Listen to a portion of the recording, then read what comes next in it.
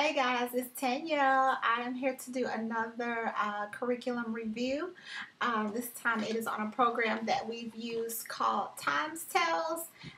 This program was designed to teach the upper times tables / multiplication, whatever you want to call it. So we have used this. I really like this program. I say that about all my curriculum. I guess I need to find something that I've used that I didn't like and do a review on that. We'll see. But anyway, I really like this. Basically, it is a DVD program. So it comes with the actual DVD that you watch, and then it comes with a CD that you can print printables from to kind of reinforce what they've learned from the DVD. I will try to post the link of the video that I watched on this to make me kind of decide it was something I wanted to try. But anyway, the way it works is it's short stories and they use the numbers to tell the stories. So for example, there's Mrs. Weeks, which is the number 7. There's the chair, which is the number 4. Kindergarten class, which is comprised of the number 6. A tree house, number 9. So that's kind of how it works. And so basically it'll tell a story. For example, it'll say the kindergarten class played musical chairs for 4 hours. The kindergarten class played musical chairs for 24 hours. So basically the number 6, the number 4 equals 24. 6 times 4 equals 24. So that's kind of how the story works. So it uses these little characters together to tell a story. And so the way we did it is I would sit her down a couple times throughout the day, and she would just watch the stories and learn the stories. And as she learned the stories, she was learning her upper multiplication. So once you memorize the stories, you've kind of memorized the answers. So that's why I really like it. So with her, like now when she's doing her drills, I'll say, think about your stories. Were these characters in your stories? And she's like, oh yeah, that's right. 6 and 4, 24. And so that's how it works.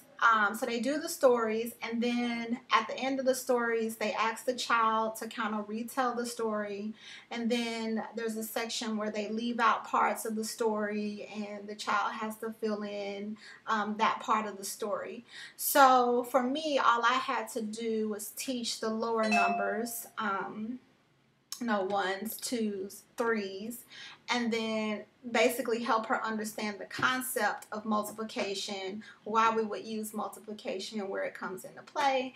And then with this, it did the rest as far as teaching that upper multiplication. And it also does that for division as well.